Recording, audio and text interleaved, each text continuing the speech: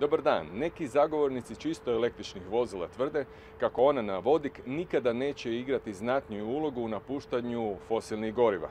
S druge strane, kanadski konzorcij za inovacije u prometu predvidio je kako će 10 do 20% vozila u budućnosti koristiti upravo vodik. Na nedavnoj konferenciji u Zagrebu okupilo se 100-tinjak međunarodnih stručnjaka na temu održive i zelene proizvodnje vodika.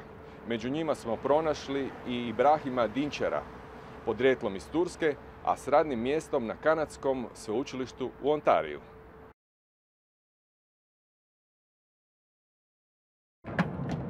Professor Dincer, how do you see hydrogen today and in the future, just as a way for storage of surpluses from renewable energy sources, or it has some other advantages? Or global warming, or pollution, environmental pollution, coming down to mainly carbon dioxide. So carbon dioxide is basically released by burning the hydrocarbon fuels. So now what we need to do, we have to go for carbon-free fuels. And when we look at the humanity started actually, especially in terms of energy use, started with wood, and then coal, and then oil, natural gas, and the carbon-hydrogen ratio, the amount of carbon is decreasing.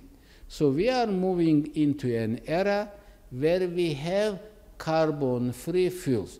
What are the main economical and technological challenges for green methods of sustainable production of hydrogen? Right now, actually in the market, hydrogen is needed by various sectors and applications, and hydrogen is produced actually by the steam methane reforming process. So basically produced out of fossil fuels, mainly actually natural gas.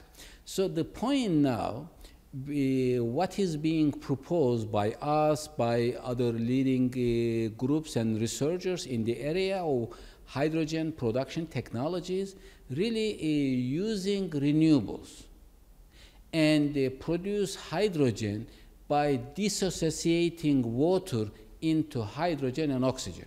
So what we do, we have water, we use a heat, let's say in a thermochemical cycle, or maybe photonically using the light and doing it through actually photocatalytically or photoelectrochemically, dissociating water into hydrogen and oxygen.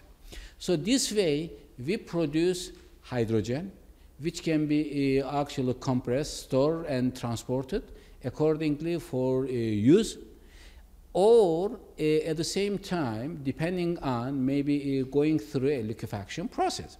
So the point at the same time now, renewables will be critical, especially when we go for sustainable or clean hydrogen production. So that's why the challenges, the critical challenges to bring the hydrogen production methods at large capacities to a commercially viable forms. This is important. So it means that we need to develop technologies to be able to upgrade them and scale up them for a large-scale production. Right now, this can be from 3 to 10 years. So depending on, for example, if you look at it from the, let's say, photoelectrochemical hydrogen production point of view, I can say 3 years. And if you look at it, for example, thermochemical, 5 years. And if we go by photocatalytic, maybe up to 10 years. Which breakthrough do you expect in the field of hydrogen storage?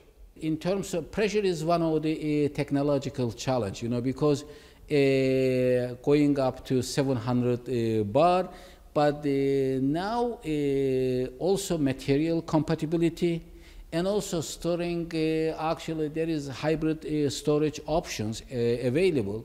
So there are commercially viable options, but not feasible cost-wise yet. So these technologies need to be more cost-effective so that people can deploy in practical applications. But what I can see more importantly, such as our actual studies, you know, to be able to produce ammonia from hydrogen and store it, transport it nicely at atmospheric conditions.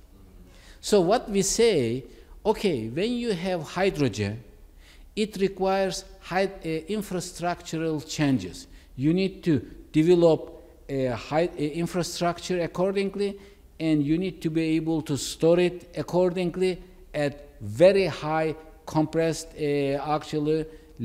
form or liquefy. You either need to compress or liquefy. So this way, what we can do, instead of going that way, we can produce ammonia, and we can easily transport and also store for later use. As a scientist, you are dealing with biomass-based hydrogen production system. How to explain to the common TV viewer the basics of that system? When you have biomass, you can combust it, you can burn it, and that becomes combustion, and you have heat, you can use it. You can use the heat. And that is going to be over, let's say, 1,000 degrees Celsius. And then the second method, first method is combustion. You can do direct combustion. Get the heat and use it as you like.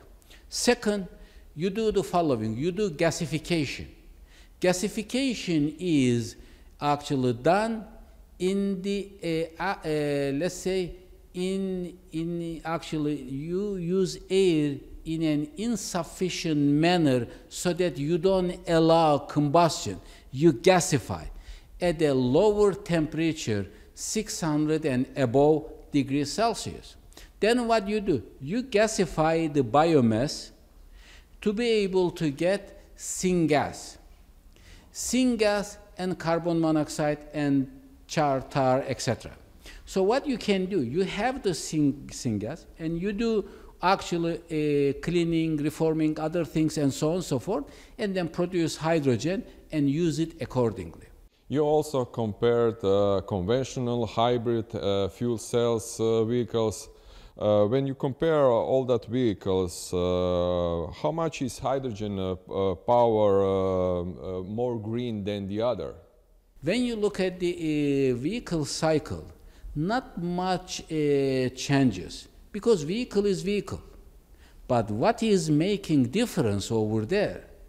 The fuel and the powering options. So the fuels, the biggest pollution comes from the actually fuel combustion. If you are burning fossil fuels, such as gasoline and diesel, you are emitting, of course, a huge carbon dioxide, and even carbon monoxide and other types of greenhouse gases. When you come to hydrogen, you don't emit anything. So basically what you do, you have some heat and water coming out. So water vapor coming out. So basically what you do, in that particular case, no emission. So basically you bring the emissions down, and you have only emissions for the vehicle cycle. That is actually in every type. You produce, you manufacture certain parts and build the vehicle. Yes, you have them. Even in that particular case, if you use renewables, there are options. You can reduce the amount of life cycle emission.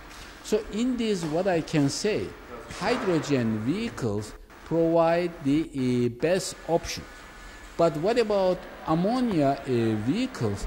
Ammonia vehicles even bring further advantages. Are the vehicles too expensive? Right now, definitely. Imagine, we have a Mirai, and going up to, let's say, $160,000. And now prices are coming down. And in the market, they are targeting in 2018. Toyota is targeting about 5,000 vehicles. But let's see how much is going to be, because sometimes, the targeted sales may not be achieved. But what I can see, everybody sees that the current practices are not sustainable. The question, how soon we are going to shift to hydrogen? This may be 2 years, 3 years, 4 years, or 10 years. So time will show, and this is not only something technical. I have to tell you, this is mostly political. In the beginning, you asked, what about technical challenges? And I can tell you, the most significant portion is about politics. So the political challenges are more critical.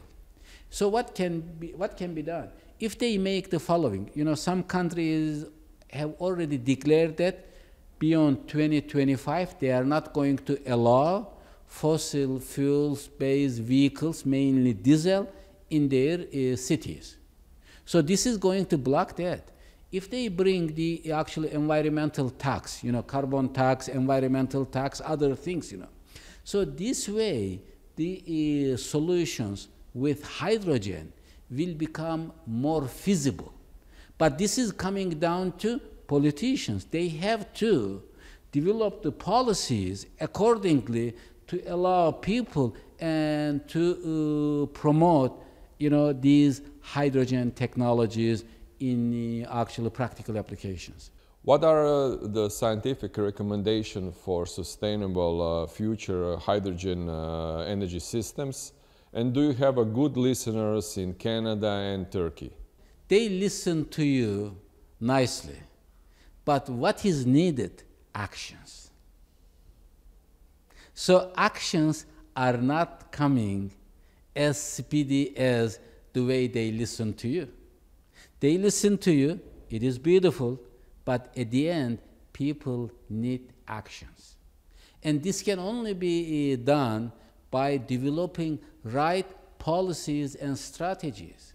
So if those are not developed, and is not going to be easy, when you look at the economies in various countries, still dwelling on oil-based economy, is not something easy to change this. You have to change the mindset, you have to change the practices, and you have to actually convert politicians into a sustainable way of actually developing policies and helping society. Professor Dincer, thank you for the interview. You're welcome.